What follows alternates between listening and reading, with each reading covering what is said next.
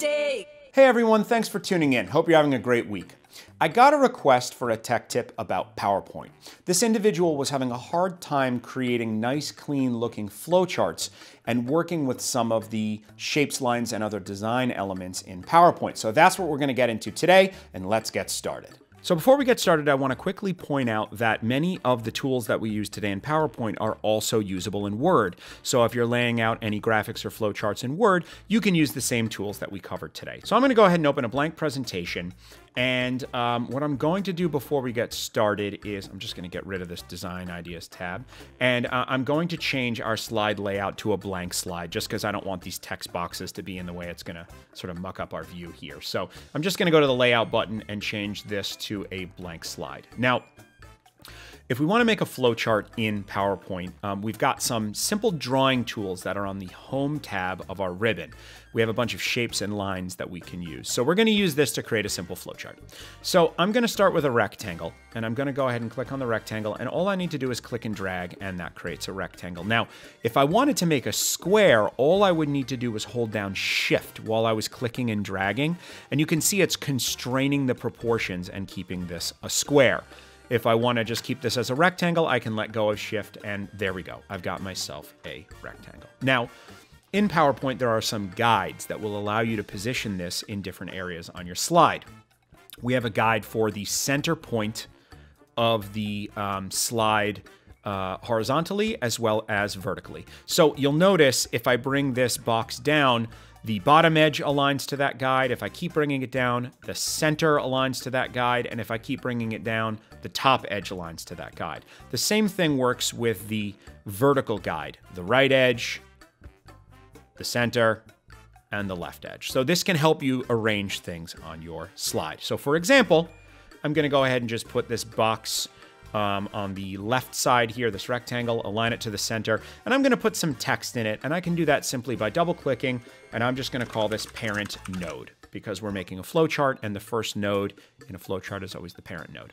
So let's say I want to put 3 boxes coming off of this parent node. Well, I could redraw them, but I want them to be the same size. So I'm going to select this one and then use copy and paste to make copies of this. So I'm just going to hit Control-C and Control-V to make a copy. And if you're on a Mac, that would be Command. If you're on a PC, that would be Control. So Control-C, Control-V, and I'll Control-V again, and Control-V again. And now I've got these 3 child nodes. These would be child nodes. So I'm going to go ahead and just kind of place these wherever. And we do get some guides to align these boxes together, which is really nice. And I can align them to the top, center, or bottom edge of these as well, similar to how the guides for the center of the slide worked. So I'm going to go ahead and align these.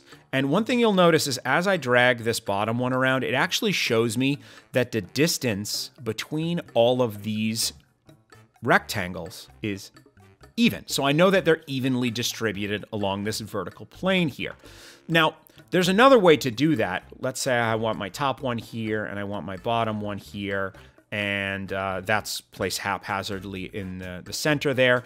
I can drag them around to align them, or we actually have an alignment tool in PowerPoint that will align these and distribute them evenly across this plane. In fact, let's kind of put them off center so we can demonstrate how this works.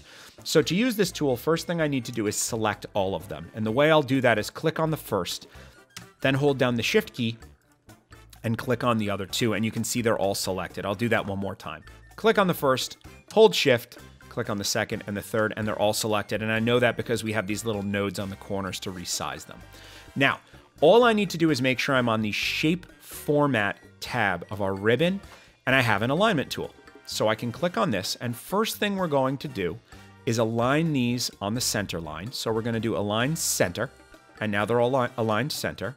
And then I can go back to the alignment, and then I have a Distribute option. So we want to distribute these vertically. I click on that, and now these are all evenly distributed along this plane, which is great. So you can drag them around, or you can evenly distribute them. And one thing I want to point out is while these are evenly distributed from top to bottom here, we can see we're a little off center on this box. You can see this edge is a little higher than the other. That's because the top and the bottom weren't equidistant from the top edge and the bottom edge of the slide. So honestly, with this kind of thing, it's usually easier to align the middle one and then kind of place the top one where you'd like and the bottom one where you'd like, and then we'll get those guides to show that they're evenly distributed. That's usually the best way to do this, but I did want to show you if you were making a cluster of shapes for some reason and you wanted to make sure they were evenly distributed across your page, you have the ability to do that with this shape format option in our ribbon, and in the alignment there's that distribute tool. So both of them work just fine depending on your application. So very good. Now, let's connect these together with some lines because we want to make a flowchart. Now, there are a couple of different lines that we can create. We're going to start with the regular old line with an arrow, so it shows the flow of information. We can click on that, and when I hover over a box, I get these 4 little circles, these little nodes. Well, these are connection points, so I can click and drag from one connection point to another, and now these 2 boxes are connected, and I can literally pick this up and move it around, and they stay connected no matter where I move this around, which is really nice. Now, if I, let me just bring that back and align it. If I now grab that same line again and I connect this top node to this top box, you'll notice we get an angled line, and I'm not too crazy about that. I'd rather have a line that has a right angle in it, so it shows a little junction there. So I'm going to delete this. I can click on the arrow and then just hit the delete key. And I'm going to use the elbow arrow, and that allows me to grab this point and then slide up to this point, and it automatically creates that nice right angled joint. I'm going to do the same thing again. Grab the elbow arrow, come over here, click and drag downwards, and connect these together, and there we go. I've got myself a nice looking flowchart. Now, let's make a couple of other nodes. Actually, I can go in here and change this to 1, 2. I'm just putting numbers in just for the sake of making this easy. Now, the next nodes I want to put in, I'm going to make a different shape. I'm going to use the rounded corner rectangle, only just because I'd like to show you how that works. So I can click on that. I'm going to go ahead and make a rounded corner rectangle, and let's make this a different color. So I'm going to make this yellow. That way we have a little differentiation. Now, I'm going to go ahead and align this with the top edge of that, and now I know that I'm pretty evenly spaced from that, which is great. And I can go ahead and copy and paste this, and we'll do the same thing. We'll align it to the bottom, make sure it's centered. All my little alignment arrows pop up to show me I'm nicely spaced with everything, and we are good to go. Obviously, the distance here and the distance here is a little different, so I may, if I was going to get nitpicky, I would probably grab these 3 boxes and move them over so we are all evenly spaced out. See, I've got those arrows on the bottom that show I'm evenly spaced out. So that's much neater, which is great. And the great thing is because I used the lines from those little nodes in the boxes, everything stays connected, which is wonderful. So let's do that again. We'll grab this and we will bring this over here, connect that all together. Once again, we'll grab this and connect them all together. So there we go. I've got a very nice, clean looking flowchart built. And actually what I'd like to do is I'm going to pull these way off to this side, and then I'm going to grab these and move them over, and then we'll look for our alignment guides. And now we're all evenly spaced across the page. So very good. Very simple flowchart. Very easy to use. The key is you want to use that shape format tab on our ribbon, which gives us color. We can do outlines. There's a whole bunch of other things that we're not going to get into today. There's some effects. But the main thing I wanted to focus on was the alignment tools. Now, let's say I want to put some boxes of color behind these to indicate something, maybe just to divide them up visually. Well, we can do that with a rectangle, but we have one issue is when I draw a new rectangle over this, it's on top of these nodes in our flowchart, which is a problem. But PowerPoint works kind of like Photoshop. There are layers. So what I can do is, even though I drew this on top, I can send it behind the other graphics. So just so we have some differentiation in color, I'm going to make this green. And then up here on my shape format tab of my ribbon, I can go to the button that says send backward. And if I click on the little triangle, a little menu pops up, and I can send this right to the back. And there we go. I've got a nice box behind this piece of data. We can do the same exact thing, except we'll do a rounded rectangle over here. So we can go ahead and draw this like that. In fact, we can actually shrink it down a little bit. It doesn't need to be so big. One thing that's also nice is when you're changing the size, it makes the shape transparent, which is cool. So we'll align that together. Once again, we can go to send backward and send to back.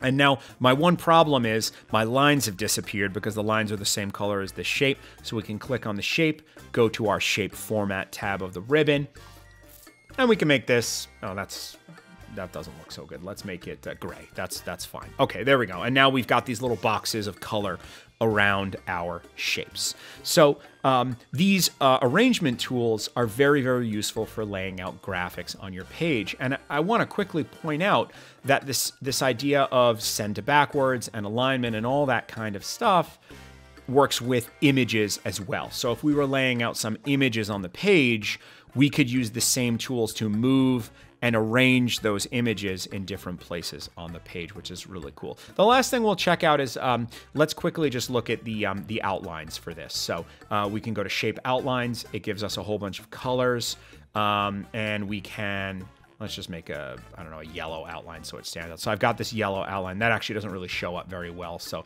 let's go back to our Shape Format tab, and let's make it black so it stands out. So I've got a black outline to make that pop a little bit more. Let's go back to our shape format.